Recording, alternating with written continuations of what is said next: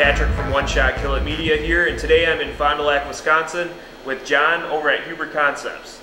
And what we're going to do today is we're going to go ahead and take this EDM Arms Windrunner 96, this 50 cal, and we're actually going to take out the old Remington style trigger and replace it with one of John's Huber triggers. It'll be a two-stage set at about 3.25 pounds. So you'll get a good feel on this at every range. I have my necessary tools. It's meant to be a drop-in trigger. We removed all the ammunition, safety first. Remove the bolt and the buttstock assembly. With that, we next remove the pistol grip and the trigger housing. And set that aside. Okay. What we have to do is, this gun has a relatively obscure way of doing the safety lever, but it's meant to come out through a window through the side of the receiver. So we have a special handle made for it, and we're ready to pop this trigger right out. So what we'll do is we'll move this out here. I'll show you right off the bat. Here's that safety lever as it comes up from the side. On that particular side, you can see the trigger and everything on the safety lever right there.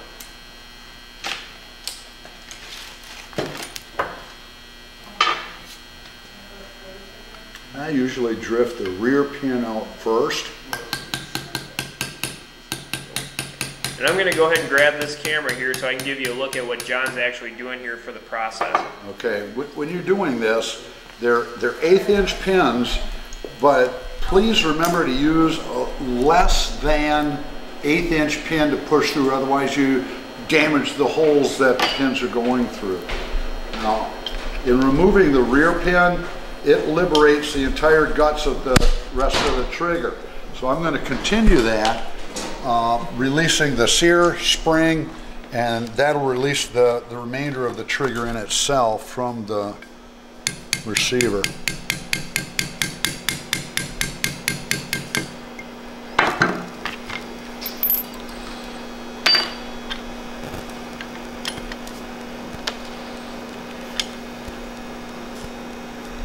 Now the sear, when we remove the front pin, the sear and the sear spring will fall into the receiver, and it's just a matter of pulling it out from the inside. Here's the spring, and there's the sear. And we'll put slave pins back into it to hold your trigger back into the configuration. We send along short little slave pins so that you can make sure that the trigger goes in completely assembled, so you don't have to worry about liberating the sear. It's a simple thing that if in case you do liberate the sear, you just make sure that the sear spring sticks forward into this pocket in the top of the sear. And I'll get it to lay down like that and sticks an Allen wrench or a screwdriver through. Make sure it just goes back in there and that the pin captures the back part of the sear. You're all set to go. Okay, so once we've drifted the pins out of the old trigger, it's just a matter of rotating the trigger out of its pocket. Okay, from that point, I'll put the trigger itself back together.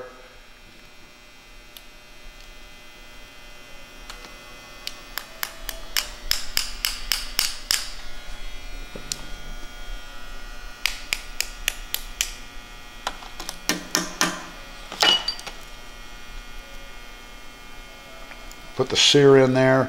The Remington sear configuration is a little bit different. Usually it drops into its appropriate spot and the pin rolls away. So there are the slave pins that get put back in there. Now you have your trigger to pass on to your next unfortunate guy. So, okay, now we have our next trigger. This is the Huber two-stage trigger. Going to go in. What we have to do is you have to lay it in there. There. Yeah, it's close.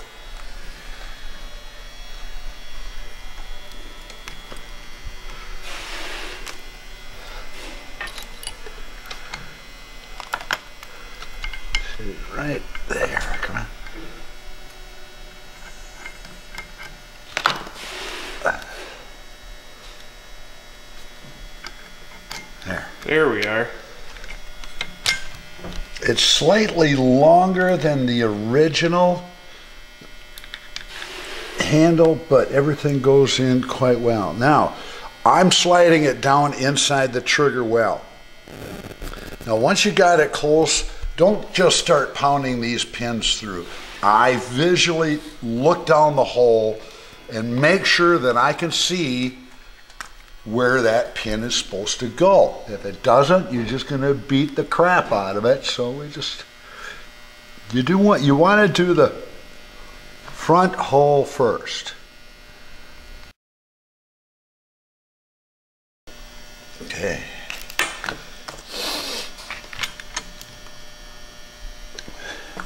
I'm going to go back the same way I took them out, which means we're going to go through here.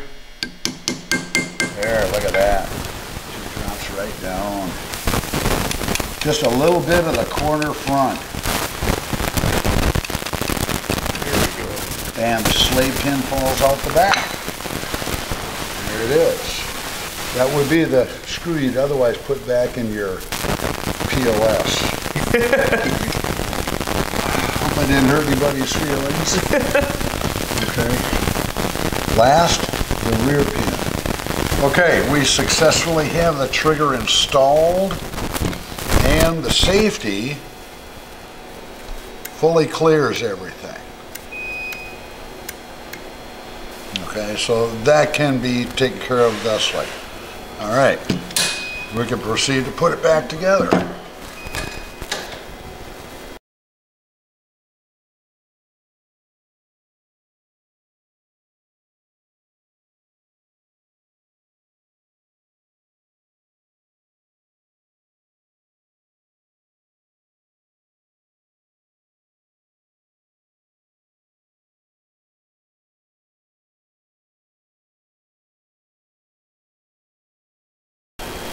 Okay.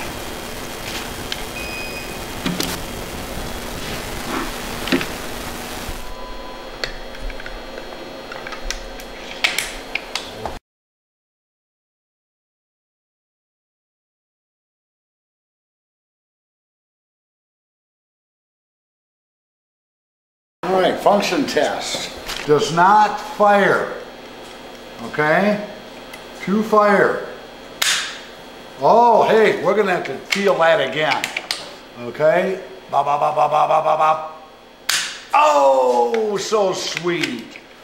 And you won't even believe this is 3 1/4 pound trigger, because you take arguably a pound or so up in the first stage. So when you come to the wall, you get a perfect marry up against your finger.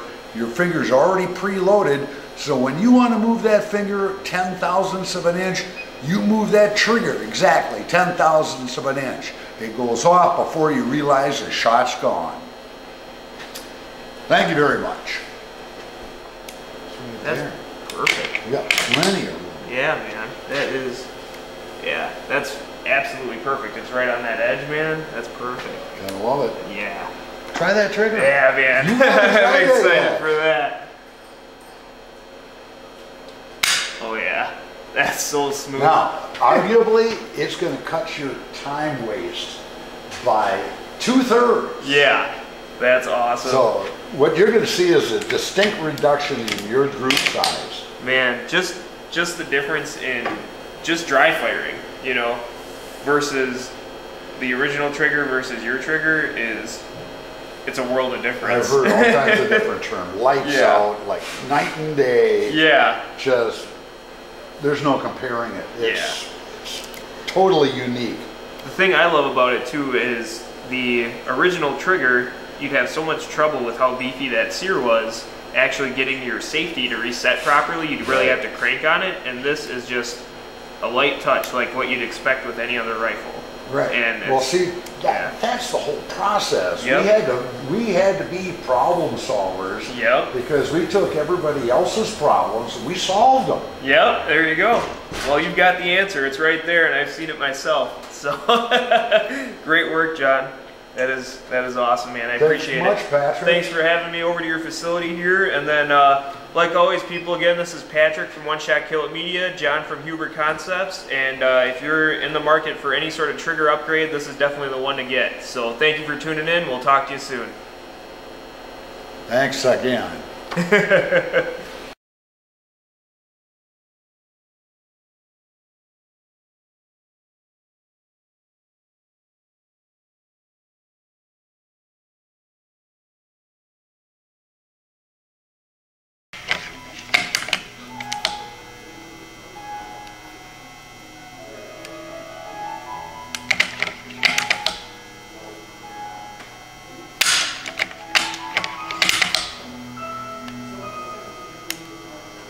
Why does that double click like that? That bugs me. And then if you put it forward, try putting that safety forward. Yeah. See that? Yeah. You know, that's... She drops. Yeah. She's not limiting.